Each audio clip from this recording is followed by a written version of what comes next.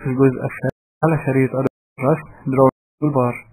وفي هذا المثال سوف نتعرف كيفية رسم الخطوط والأشكال.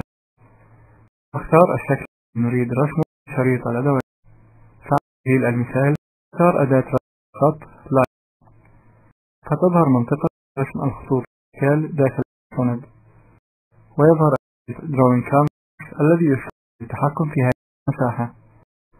فنضغط المؤشر داخل الصفحة مع الشخص إلى الموضع الذي نريده، ثم نضغط المؤشر مرة أخرى فيتم رسم الخط. وباستخدام Select Object سوف يمكننا اختيار الشكل وتحريكه، وكذلك عمل التعديلات على الأشكال. فنضغط بالمؤشر على أحد طرفي الخط حيث يمكن السكيل لتغيير قياس الخط أو تغيير موضع نهاية الخط. وبنفس الطريقة يمكننا من الأسهم، فنختار الأداة R ونضغط بالمؤشر تحت لرسم السهم، وبالضغط على مفتاح ريكتانجل والضغط مع سحب المؤشر داخل الصفحة سوف يتم رسم الشكل المستطيل. وبالضغط على مفتاح شيفت أثناء استخدام الأداة يتم رسم الشكل المربع. وبالضغط على مفتاح أوفل والضغط مع سحب المؤشر داخل الصفحة يتم رسم الشكل البيضاوي. ضغط على مفتاح أثناء استخدام هذه الأداة سوف يتم رسم دائرة. ولإجراء أي تعديل على هذه الأشكال لا بد من اختياره أولا. نضغط المؤشر باستخدام الأداة Select Objects على العنصر الذي نريد، وإذا أردنا اختيار أكثر من عنصر في نفس الوقت نضغط على مفتاح Shift من لوحة المفاتيح والضغط على العناصر لاختيارها. والآن نختار الدائرة والمستطيل، ثم نضغط Fill Color ونختار اللون الأصفر، ومن Line Color نختار اللون الأزرق، ثم نضغط على Line Style ونختار أحد هذه النماذج، ونضغط على Dash Style ونختار أحد النماذج.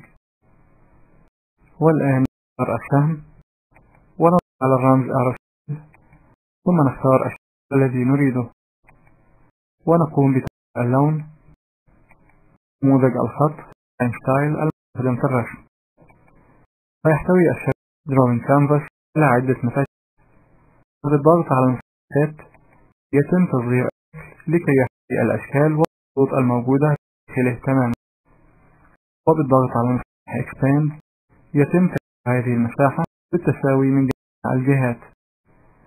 يمكننا التحكم في المساحة بالضغط مع السحب أحد هذه الخطوط الموجودة في الأركان أو في منتصف المستطيل إلى الداخل أو إلى الخارج. كما يمكننا عمل تصغير أو تكبير لجميع العناصر الموجودة في هذه المساحة. فنضغط على مفتاح Scale Drawing من خريطة Drawing Canvas، نضغط مع السحب أحد هذه النقاط إلى الداخل أو إلى الخارج. فنضغط أنه قد تم عمل السكيل تغيير قياس جميع العناصر الموجودة داخل مساحة الرسم. وتستخدم قائمة Text Wrapping لتحديد كيفية التفاف أو غياب الكتابات على مساحة الرسم، ولعمل التفاف الكتابات في جميع الجهات مساحة الرسم نضغط مفتاح Text Wrapping ثم نختار Square من هذه القائمة.